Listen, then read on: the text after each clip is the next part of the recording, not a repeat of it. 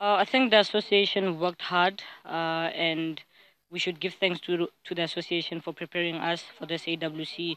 We started the year actually preparing for AWC last year, December, when we had a program to start training.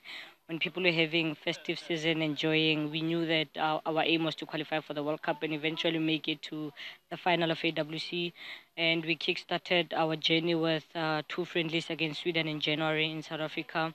We went on to participate in the Cyprus Cup, where we gave our best performance and came out sixth in the tournament. We went on to qualify for AWC, winning both our games. And then we played SAFA Cup in South Africa. We had people that were invited, and the teams was Uganda and Cameroon. And we knew that then we had to prepare, and we faced Cameroon in the final, and we wanted to retain our title. And then we played two friendlies against Chile, also two good friendlies because they've qualified for the World Cup, and you knew that we had to prepare to play teams in Africa and also prepare to play teams that have qualified for the World Cup. And playing against Chile, we had two good games, although we lost the first game and we drew the second game. It was, I think, one of the best performances that we have had in a while, and that really motivated us to come into AWC and want to work hard. That's it there. Tembi Kgatlana, South African forward, who was actually the top scorer at this tournament, basically saying they are ready for tomorrow's final against Nigeria. So we'll leave it at that for now. And by the time we come back on Monday, we'll be hoping to celebrate Falcons winning the title for ninth time. Time to look at the UEFA Europa League games that went down yesterday. We saw Arsenal in action. We saw Chelsea in action. Those two sides have already qualified for the round of 16, and they both recorded very convincing victories. Arsenal, my goodness, how many games now? I'm 18. Yeah. It's ridiculous. It's very ridiculous. It's remarkable. Let's be don't let Ben start. Don't let Ben start. Let's take a look at the results now. So glad. Let's roll through the results. A lot to pick from, but we picked out a few. Talk about the big teams in that one. You have Bayer Leverkusen and Ludogorets playing a 1-1 draw. Rosenborg and Celtic. Celtic won that.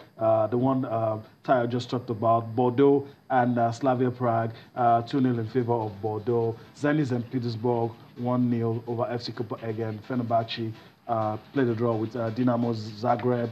You have Karabakh losing 1-6 to Sporting Lisbon. And you have the last few ones that we have, the results that has Arsenal and also has as well as Chelsea. Chelsea defeated PAOK Thessaloniki 4-0, and you also have Arsenal winning their own in that one. 3-0 for the Arsenal, a very young side, put out there by Unai Emery, and they scored 3 goals against their Russian opposition. So Arsenal, quickly, 1 minute, you're impressed. I imagine you are impressed. I'm impressed, and I think the most impressive thing is that there's a young Nigerian or a young player that was thrown in, and all the young players, all the young players, and this was the philosophy that was enunciated by Professor Arsene Wenger, and I think that Emery, despite saying he came to rescue the team, is also following that philosophy. Absolutely, saying that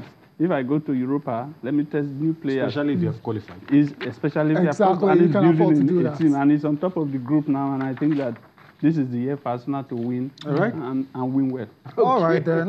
Before we go on a break. Let's take a look at big games. Matches. Big games across Europe. We've selected quite a few. We'll let Ben in a minute. Derby day. Arsenal. The real test. A lot of people say the real test. Arsenal. That's why he arrested all those players, right? Yes, I suspect so. Merseyside derby, Liverpool and Everton. Just give us your predictions. The viewers are seeing this already, but your thoughts? I think too much about Arsenal, but if they are taking on Tottenham, that last time they took down Chelsea, they took Chelsea to the cleaners. Took down Inter recently too. Took down Inter recently. Tell us the score, come on. It's gonna be very tight. And but I think Arsenal playing at home at the Emirates. Okay. I think I foresee a 2-1 win for the Gunners. Okay, that's a bold call. It's gonna be tight. Liverpool Everton quickly. Liverpool Everton, another derby. I think that the Liverpoolian derby is almost always unpredictable. Merseyside. Everton is doing very well now. Decent. I see a draw there. Okay. Okay. Liverpool fans, please forgive me. But that is my thought. At least they are not losing yet. Draw at Anfield. I don't know.